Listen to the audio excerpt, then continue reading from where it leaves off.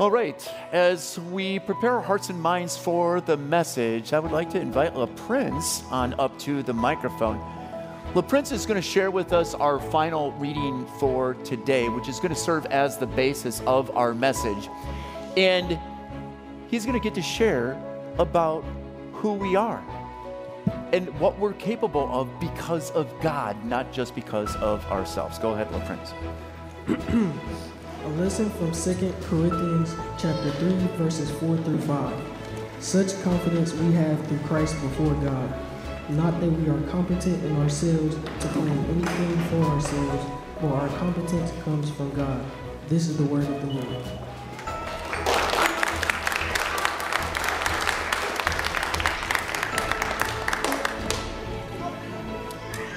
Awesome. Thank you so much, LaPrince.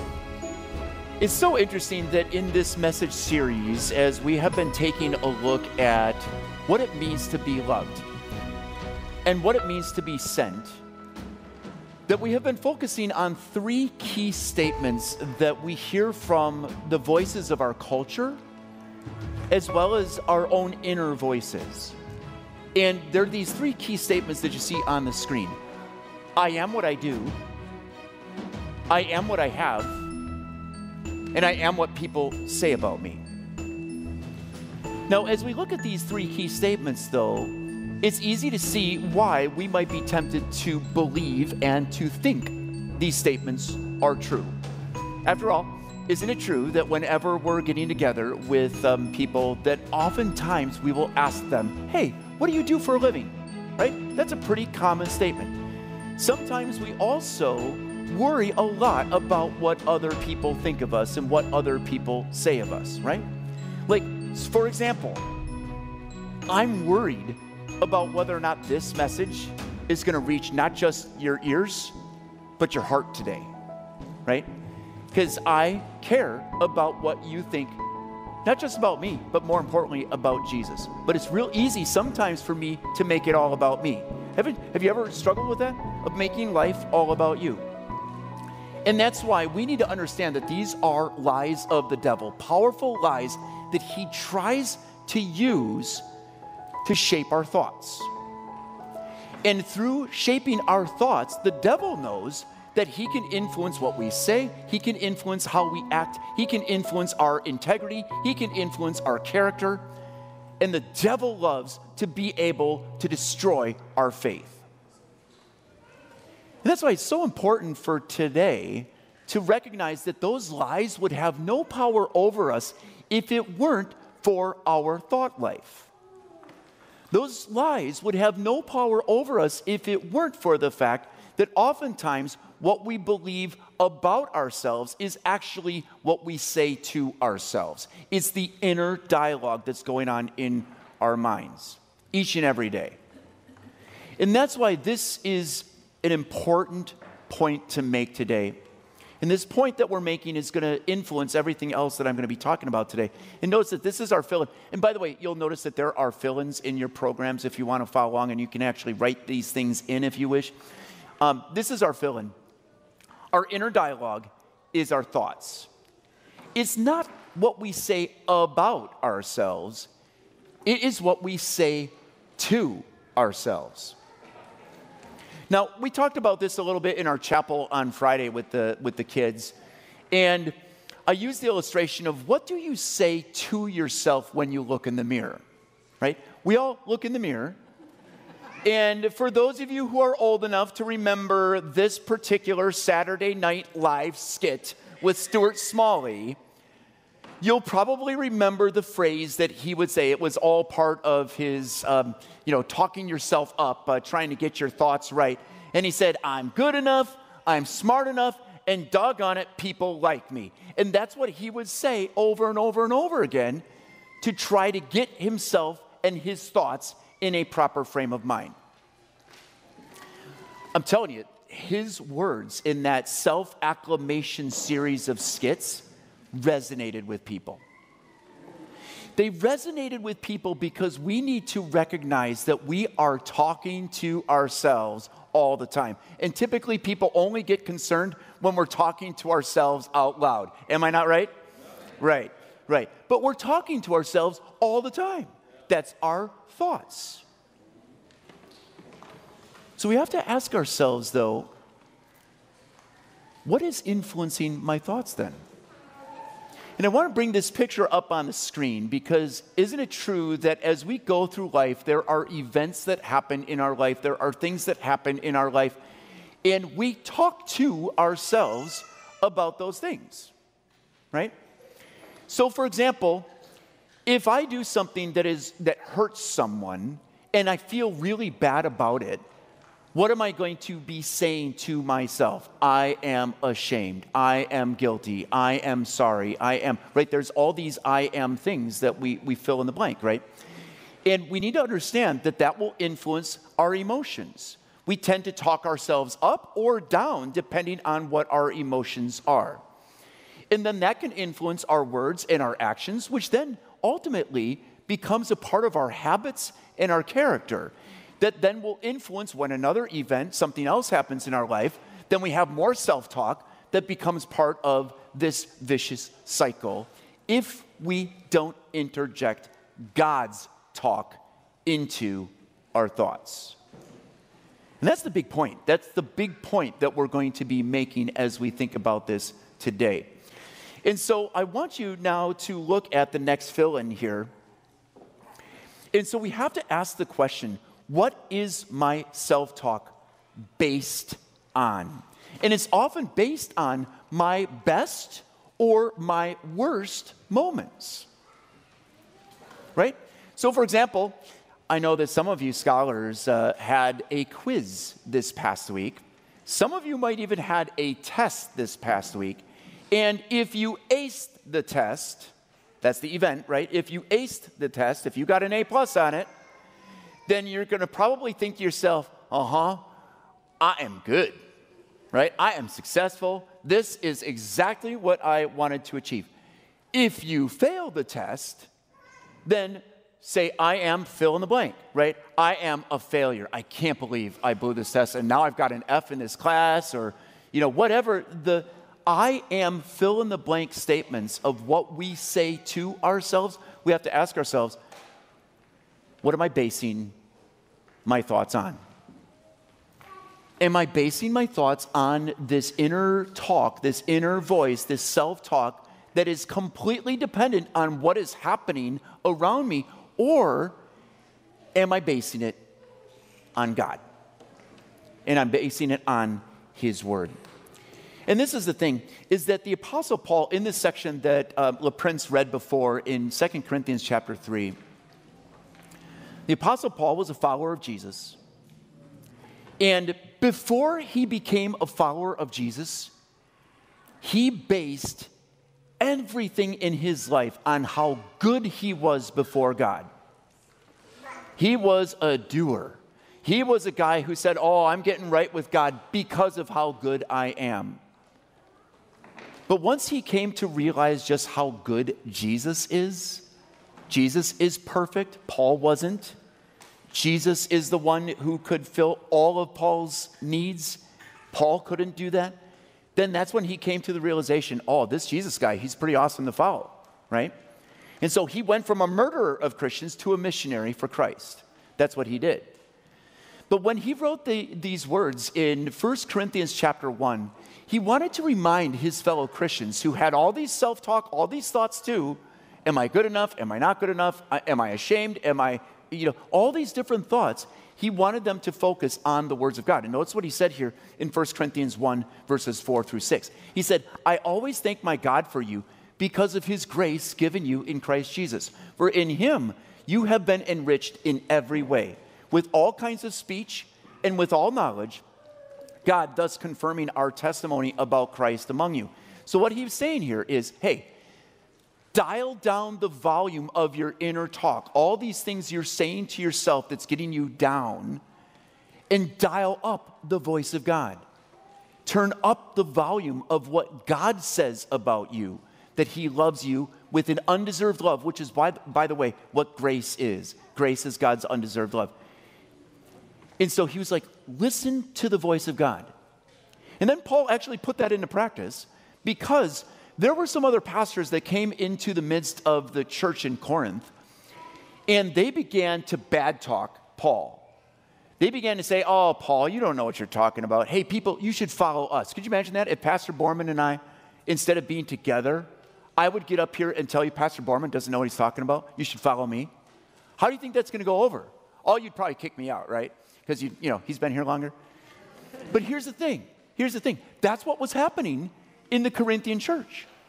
And Paul could have told himself, he could have had the self-talk of saying, you know what, they're right. I'm no good. I'm not good enough for this ministry. I may as well just take my bag and go home. But he didn't. In fact, what did he write? In his second letter to the Corinthian church, in chapter 2, verse 16, he asked this question, who is equal to such a task? And so he's basically saying, hey, I'm not worthy of being a pastor of this church. Those people who are bad talking me, they're not worthy of being a pastor of this church either. But God put me in this position. God wants me here to share the good news about Jesus. And so that's why he writes these amazing words that are going to be the foundation of our message again. In 2 Corinthians 3, verse 4 and 5, this is what he says. Such confidence we have through Christ before God. Not that we are competent in ourselves to claim anything for ourselves, but our competence comes from God. Now, in order to fully understand these words, we maybe need to define a couple of words that are in this section.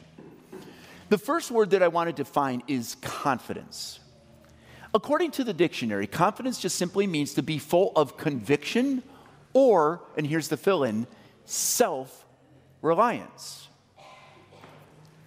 Now, would you not agree that this appeals to us in a sense of, yeah, I can just do it myself? If you've ever had a toddler, and for many of you, you've had a toddler, and when you have a 2-year-old who thinks they can put on their shoes and they don't want you to try to help them, to show them, what do? They just push you away and say, I got this. And then like 25 minutes later, maybe they've got their first shoe on, right? Like there's this desire to be independent, to be self-reliant.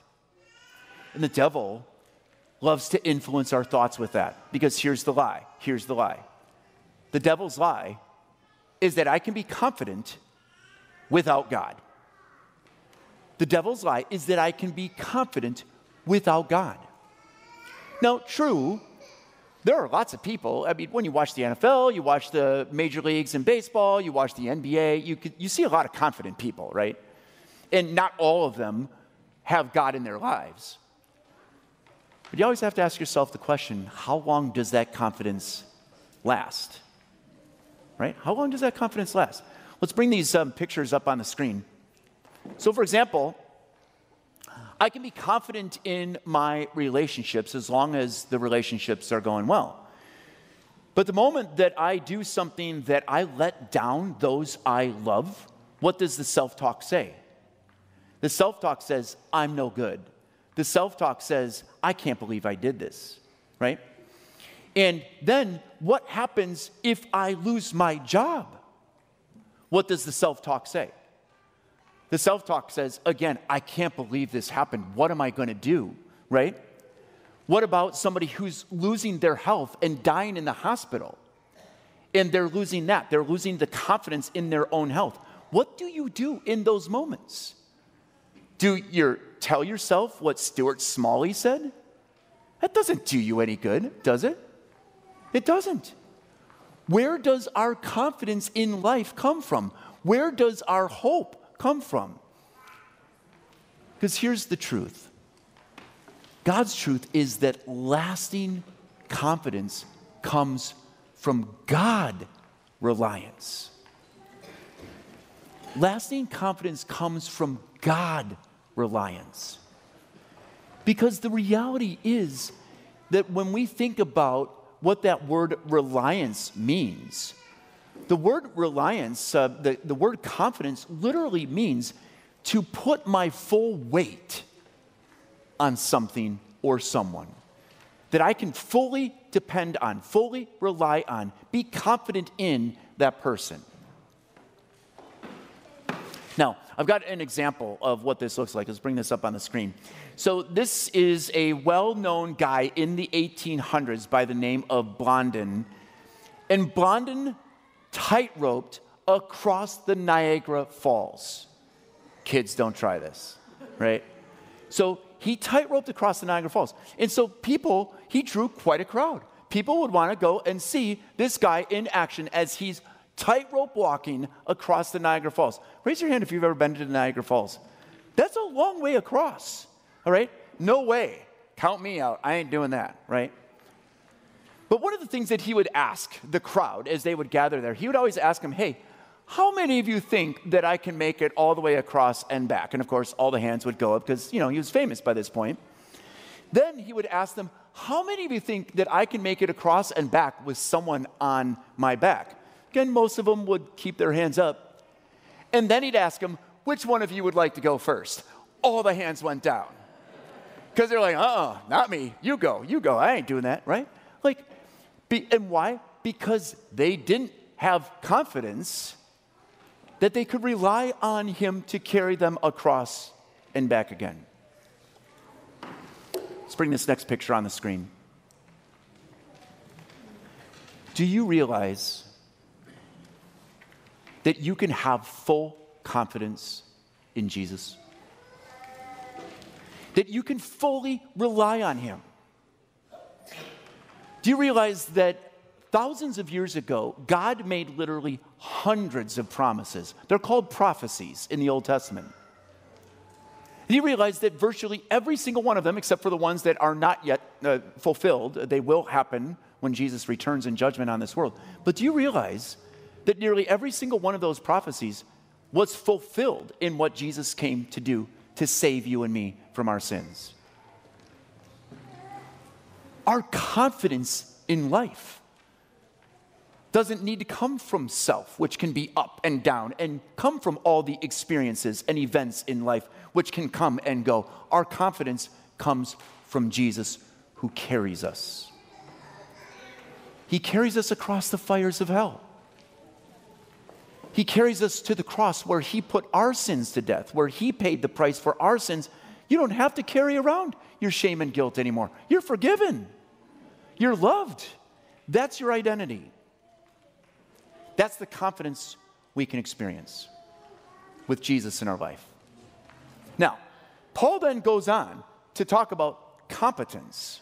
And notice what he says in verse 5. Not that we are competent in ourselves to claim anything for ourselves, but our competence comes from God. Now, let's define what the word competence means. Competent means to be qualified and able to do something. So I'm putting a picture of cheesy potatoes up on the screen. I got to share this story with you. Let's put it this way.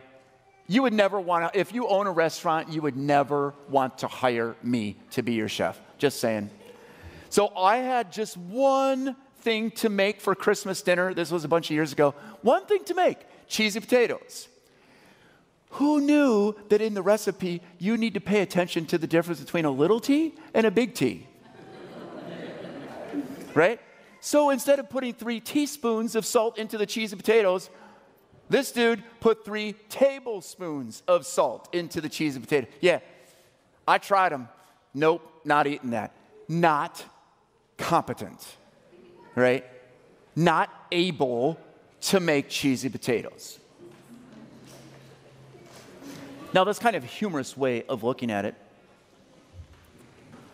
But wouldn't you agree that we're constantly asking ourselves, am I able? Am I competent? And the devil's lie is that my confidence depends on my competence. Now, what do I mean by that? You see, we need to understand that God is the one who is fully competent, fully capable, fully able to save and send us. That you can't save yourself.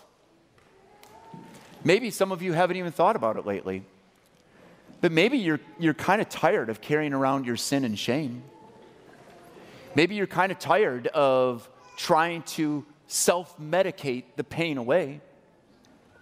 As I look around this room, I don't know all of your stories, but I know some of them. And I know some of you know some of my story. And I'm just telling you, it ain't pretty. You may think, oh, Pastor's got it all together. No, he don't. I don't. Just ask my family. There are many, many, many days where I use my words to hurt instead of help. There are many, many days where I am ashamed of the way I act. Can you relate? And what Jesus is telling you is, stop trying to be competent enough, to be good enough to try to be able to earn God's favor. Because you're never going to earn it. You are saved by grace through faith in Jesus Christ alone, right? God is able to save. He is the one who is competent. And he makes us competent then as we plug into his power. He makes us capable then to be able to serve the people around us. That's why I love this picture. You know, if you've ever been on an airplane and, you know, there's so many people now that either have the earbuds in or a lot of them have that noise dampening or just, you know, canceling out, noise canceling earbuds now. And so you listen, you just want to tune in to whatever is coming through your phone, right? And tune out all the other noise. That's what God wants you to do. Turn down the volume of what culture tells you you are. Turn down the volume of what you say to yourself you are. Like, I am what I do, or I am what I have. What happens when you don't perform the way that you want to? What happens when you lose those things that define you? And God is saying, your identity is secure in me. God is saying, your destiny is secure in me. God is saying, your purpose is secure in me. You have great meaning as you put my love into practice in your life. Not in order to be saved, but because you're saved. Changes everything. And that's why the Apostle Paul, in a different letter in the church to Galatia, was writing to people who were forgetting that. He was writing to people in Galatia who were saying, oh, no, maybe we need to try to earn our way into God's good graces. And he's saying, hey, just remember who you are and remember whose you are. In Galatians 3, he says this, so in Christ Jesus, you are all children of God through faith. For all of you who were baptized into Christ have clothed yourselves with Christ. In just a moment, I think we're going to have 10 people up here being baptized in just a moment. I'm so excited for them. Because what baptism does is it is God making us a part of his family. It is God reminding us that in the blood of Jesus, who paid the price for our forgiveness, our sins are washed away. It's God empowering us for purpose, to be able to love others as he first loved us. That, my friends, is why I love what we get to do each and every day with our kids here at Mount Lebanon Lutheran School. You heard a moment ago that this is Disciples, Heirs, Leaders Sunday. And so we always like to ask our kids key questions about their identity, about their destiny, and about their purpose. And these are key questions that I invite you today to think about and to answer. And so we're going to speak, after I ask the question, who are you? We're going to speak these words out loud for each of the three questions, okay? And by the way, Mount Lebanon scholars, you can lead us because you know these questions. You know the answers to these questions, right? So who are you? I am a child of God, an heir of eternity, loved and saved through Jesus. What are you called to do? I am called to be a disciple of Jesus with him living in me so that I can live for him. And how can you live for Jesus? With the power and forgiveness of Jesus, I can be a leader by serving God and others. Did you hear it? Identity, destiny, purpose. It's not based on how good you are. It's not based on what you think about yourself and all the self-talk, all those voices from our culture and from yourself that flood your brain. Don't let your brain become the devil's toolbox. Shut him out. Shut him off. Turn on Jesus. He gives you confidence, and he empowers you with divine power to be competent, to put his love into practice each and every day. Amen? Amen. Amen. All right.